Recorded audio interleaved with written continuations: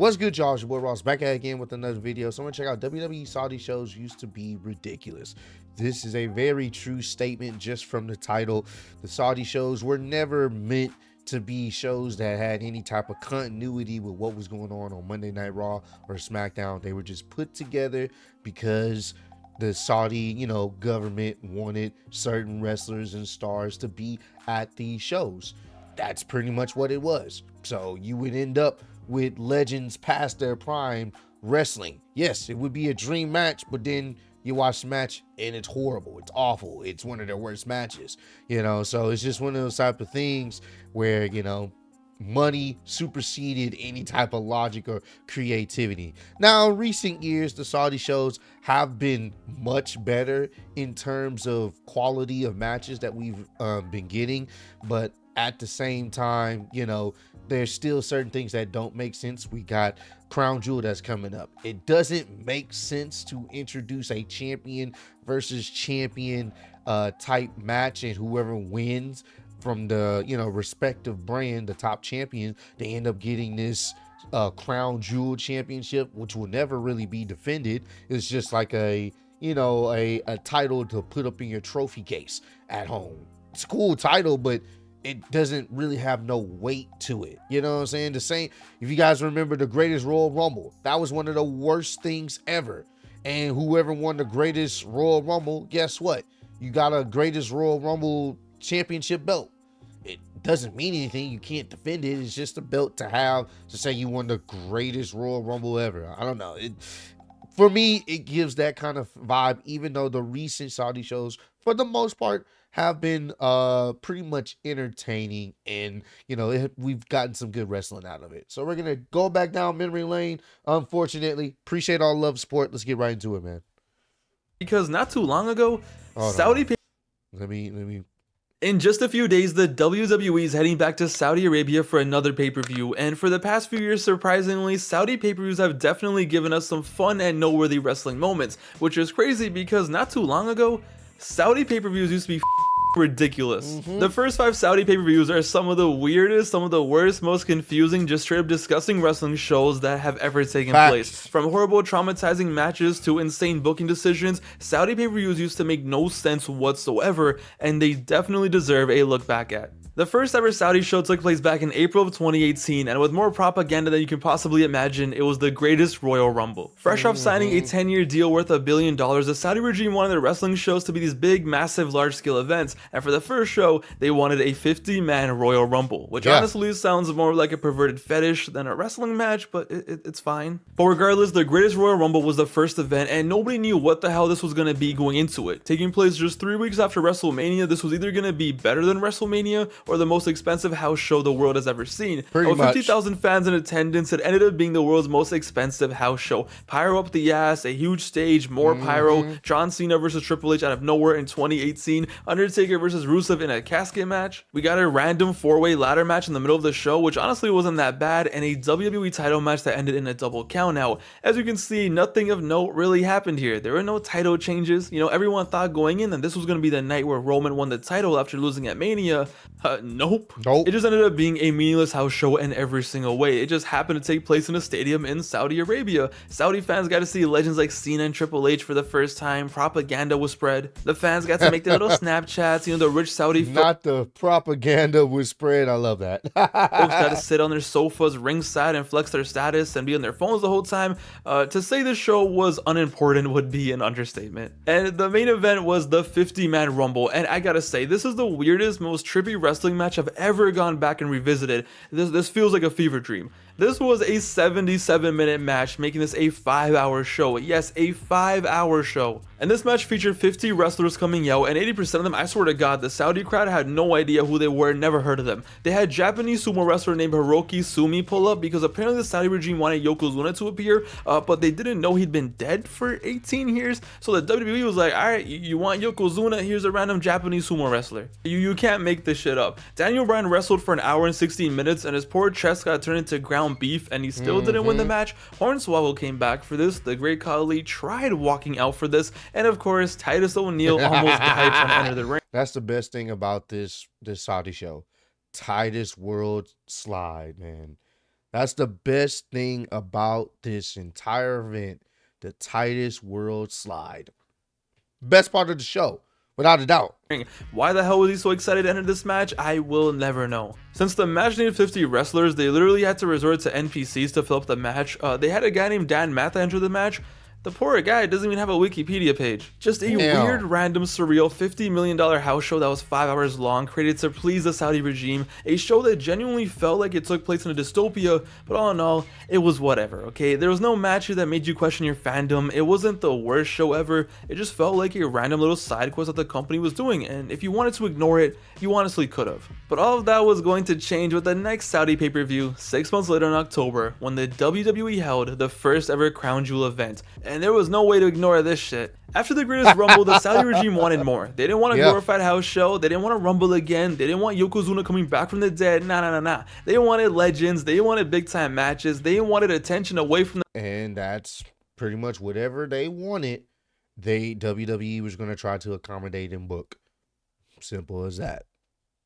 The fact that they killed a journalist and that the entire world was looking down on them. And the WWE, despite it being a PR nightmare, despite the US government asking them not to go to Saudi, they were gonna give them exactly what they wanted. Crown Jewel 2018 at first was just once again another large-scale house show. It was centered around this tournament called the WWE World Cup. The Saudis wanted their show to feel important again, so a trophy was created and a random meaningless tournament was taking place on the show to determine the best wrestler in the world. And with solid talent all over the tournament, the first 2 hours of the show were perfectly fine. Yeah, the matches were short TV style matches and it just felt like a Monday Night Raw episode, but it was totally fine. In between the tournament matches, we got a decent little title match between AJ Styles and Samoa Joe, which was good. And going into the final 3 matches of the show, in terms of just the wrestling, it was honestly a 6 out of 10, a 5 out of 10 decent house show type of event. But what this company did for the final 3 matches on this night were straight up war crimes. The third match from the top was for the vacant Universal Championship. Brock Lesnar versus Braun Strowman for the title. 2 big meaty men clashing for the title. 2 freaks of nature. A crowd that was going to be hungry for these two to tweak. It had the potential to be a crazy spectacle. But no,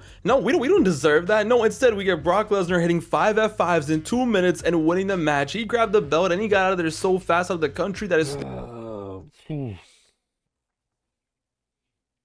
I forgot this even happened. I kind of just mentally threw it in the back of my brain. You know how you have thoughts you just throw away into the trash and you don't remember until someone makes you remember? That's exactly what happened. I forgot this happened. This was stupid. This was dumb. Oh my, this is the time period of when in doubt, throw the title back on Brock. Until we're able to position Roman to get over to finally dethrone him. It was dumb. Theme song didn't even start playing. Okay. You know what? I guess maybe we were the idiots for having expectations, right? Like, it was 2018 Brock Lesnar after all. But then it was time for the co-main event, which somehow ended up being an even bigger slap in the face. In the finals of the World Cup tournament, it was The Miz versus Dolph Ziggler. Yes, whatever, it's fine, okay? The Miz, before the match, attacked Ziggler. He ambushed him, he jumped on him, and he went off to get the little advantage. But when jumping out of the ring, they did an angle where he landed wrong and he got injured. So the next thing you know, you got 2 idiots before their match in the co-main event on the floor, crying, screaming, dying, while the Saudi fans are laughing at them in the first few rows. And just when you thought this company couldn't get any stupider, they get stupider. After a 6-match tournament that took 2 hours to complete, they had Miz forfeit the finals, get carried out, and they had 50-year-old Shane McMahon wearing jeans and a tank top, who just of course happened to be ringside, take his place.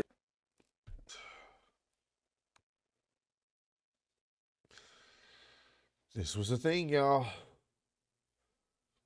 This was a thing. Like I say, the current Saudi shows we've been having are leagues better. And even then, they have their issues. But they're leagues better than this nonsensical booking we were subjected to back then. The finals of the tournament out of nowhere became Dolph Ziggler versus an out-of-shape Shane McMahon, 50 years old, wearing jeans, who just proceeded to sweat everywhere, throwing the worst punches we'd ever seen. And like 2 minutes into the match, I swear to God, he was so red and pink, he looked like Mr. Krabs when he lost his shell. He hits a coast to coast, and I'm surprised he didn't have a stroke, and Shane McMahon wins the tournament in 2 minutes and 30 seconds. What the fuck? Shane McMahon is declared the best wrestler in the world, and all you see is him running around with his Mickey Mouse trophy, looking like the biggest bozo we have ever seen. They spent 2+ hours running this tournament that had genuine talent in there, and they did this. Like, okay, we knew the tournament was meaningless, we knew it was stupid, we knew it was whatever, but this is just a next level slap in the face. This is just embarrassing. I'm sorry, to have 50-year-old Shane McMahon go in there and win in 2 minutes, like, what are we doing here? Awful. But then it was time for the main event, and just when you thought this show couldn't get more embarrassing, it did. It definitely did. It was the return of HBK, it was the return of Shawn Michaels. After 8 years of being retired, 8 years of declining countless returns for dream matches, HBK was finally back, and what was supposed to be a sacred moment, a special moment, was HBK coming back for that sweet, sweet Saudi payday. Shawn Michaels was back in 2018, and he was teaming up with his good friend Triple H to take on The Undertaker. I really do wish.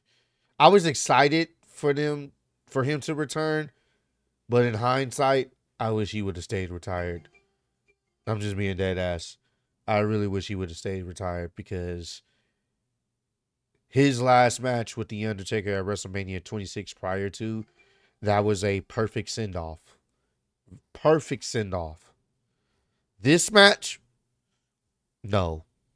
And Kane, and with every single wrestler in the match over the age of 50 years old, millions of wrestling fans around the world were genuinely traumatized. What the hell do I even say about this match? What the hell can I say about this match? You had The Undertaker and Kane, who look so out of shape and so old that it genuinely hurt to watch. Kane, who has so much CTE at this point, he was actually fresh off winning a damn election. What the hell was he doing in Saudi Arabia? I don't know. Shouldn't he be running his little county? Undertaker at this point was just down bad. He was so desperate. He was out there chasing just one final classic match so he could finally end his career on good terms. It ain't happening tonight, buddy. And Shawn Michaels... Guys, Shawn Michaels was bald, bro. Our childhoods died in front of our eyes before this match even started. Then the actual match started, and our childhoods basically got pissed on. This match had a combined age of 206 years old, and it was all up to Triple H to carry the match. The issue was he got injured 5 minutes into it, and the rest was history. HBK, who hadn't wrestled in 8 years, who now looked like 2007 Britney Spears, had to carry a match with a man who should have retired long ago, and an out-of-shape CT-infested Knox County mayor. And next thing you know, Kane's mask is falling off. Oh, man, this was so bad. Oh, my God. Like, Triple H is already injured.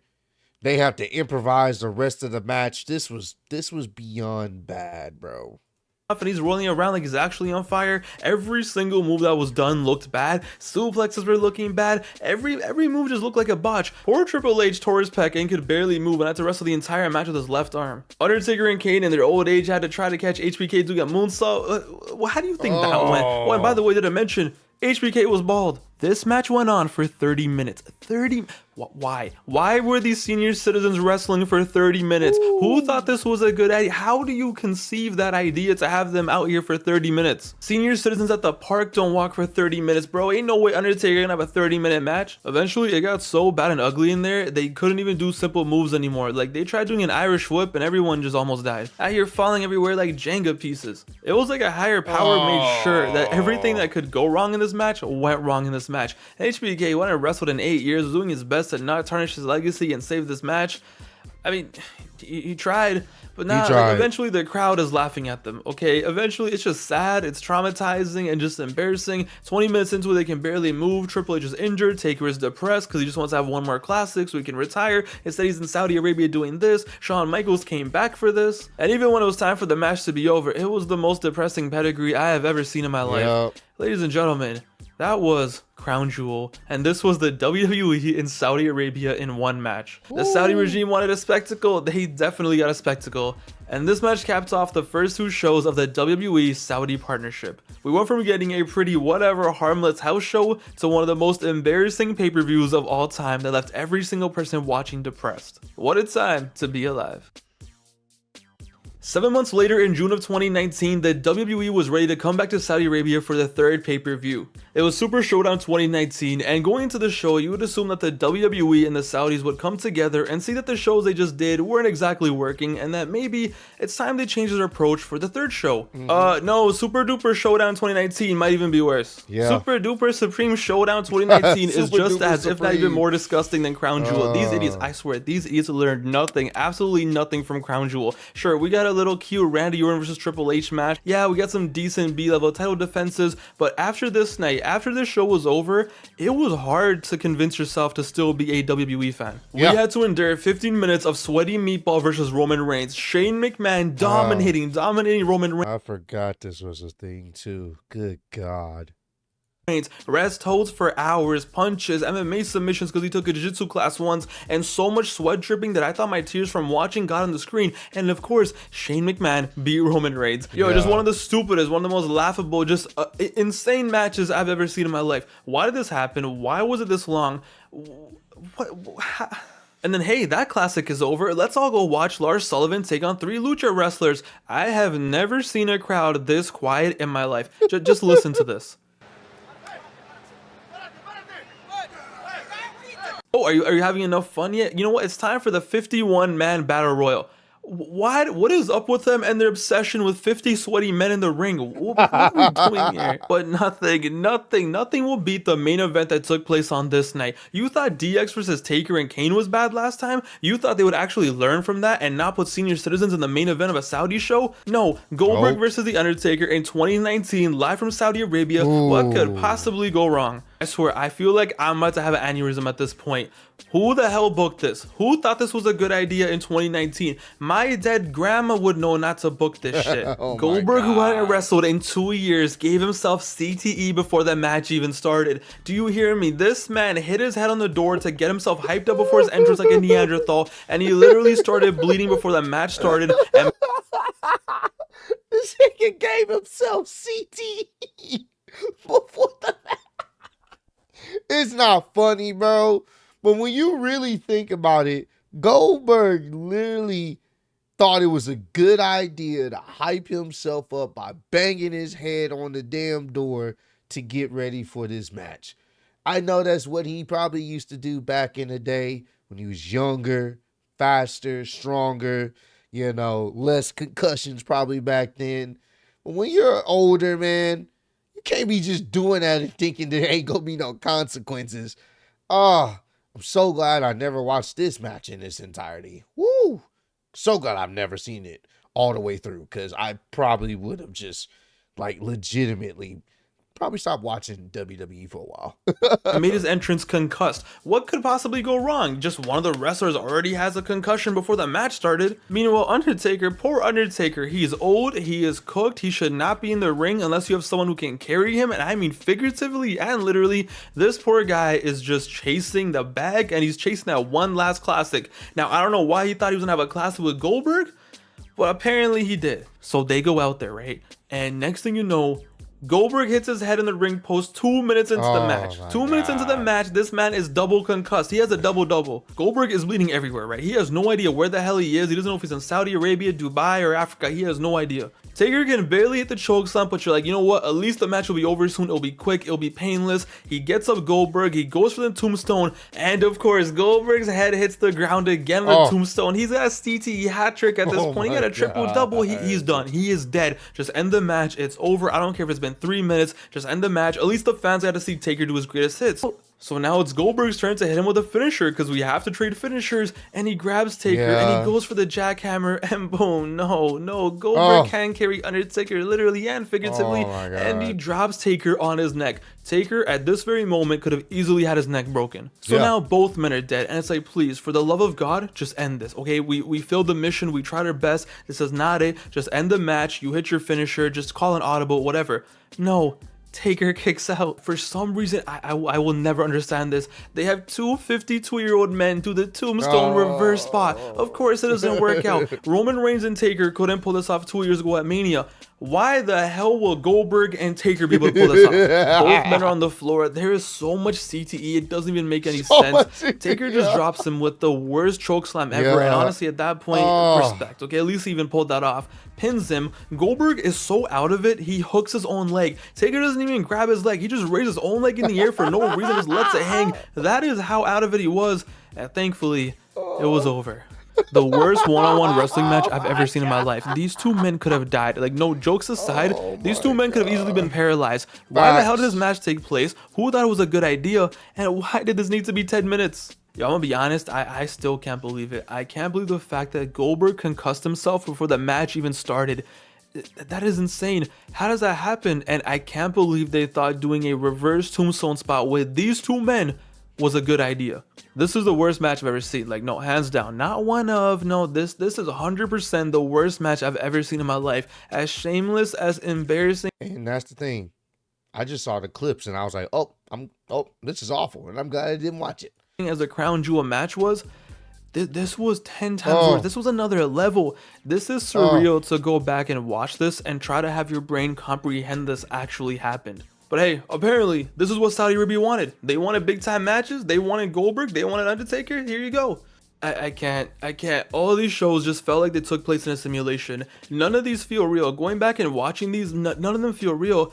You have the combination. You have a deadly combination. You have the WWE, who clearly doesn't care about these shows. They don't treat them like canon. And you have Saudi Arabia, who just wants all these big time matches from wrestlers from the 80s and 90s. You know, they don't care how it goes down. And you just combine that with how bad wrestling was at this point. Worst combination ever.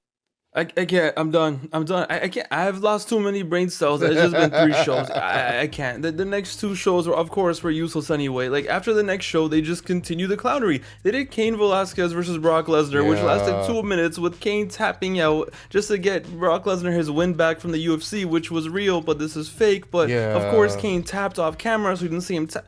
What are we doing here? Tyson Fury versus Braun Strowman, because mainstream coverage, big stars. No, nobody cared. Nope. The one good thing they did was at Crown Jewel 2019. For once, we had a title change. For once, a major title change, and there was finally something of importance happening. And The Fiend beat Seth Rollins for the WWE title, which made everyone happy. It was a really cool moment, despite the red lighting, which I wasn't a fan of. But you know, it definitely made the red lighting was fucking overkill. The fans tolerate Crown Jewel, and it really raised the perception of the event. Like, yo, something important happened for once at these Saudi shows, and it was a good step in the right direction. The next Saudi show ended with Goldberg squashing The Fiend and winning the title in 2 minutes. What the hell was wrong with this?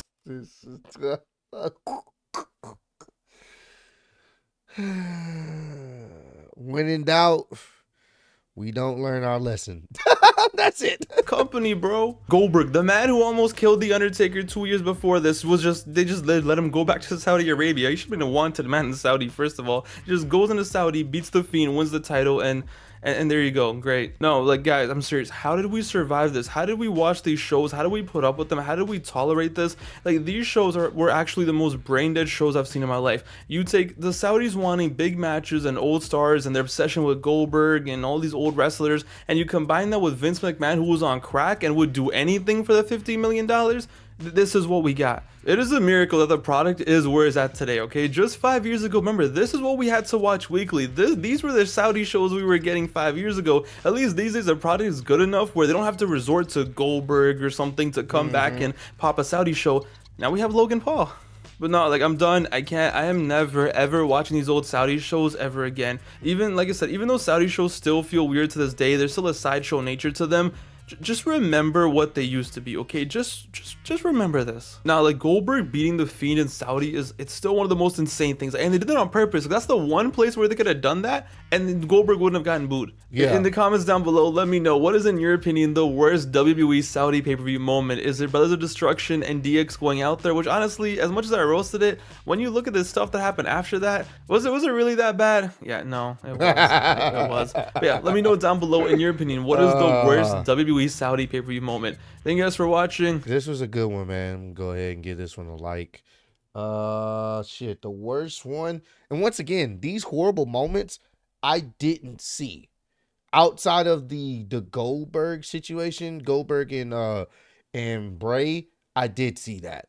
That one infuriated me, so it would have to be that one. If I watched the other 2 live, the Goldberg versus Undertaker, if I watched that live, it could have been that. If I watched the Brothers of Destruction versus DX, if I would have watched that live, it could have been that one. The only one I actually watched live was Goldberg versus The Fiend. That one sent me, bro. It sent me to, I was pissed. Because I was like, bro, you gotta be shitting me. How this is what you do. The other ones, I probably would have been, it would have just been sad and depressing to watch, though. So I'm glad I've never actually sat and watched the entire match through its entirety for both of those situations. Because no. Fuck no. No. And I will never do that. Like, that would have to be a torture tactic. If someone wanted to get some information from me, all they would have to do is make me watch The Undertaker versus Goldberg Saudi show. At the Saudi show they had, the match they had in Saudi, the DX versus Brother Destruction, and Goldberg versus The Fiend, all in succession. And I will tell you everything you want to know. Dead ass. You'll get all the information you need from me. Before you even press play, here's everything you need to know. I'm not watching that. Don't do that to me. But hey, this was a pretty good one, man. We unfortunately had to go back down memory lane, but the recent shows have been better, and hopefully Crown Jewel this year is a pretty solid show as well. But I appreciate all the love and support y'all showing on the channel. Road to 150K. Appreciate y'all kicking it with me. See you on the next one. Peace.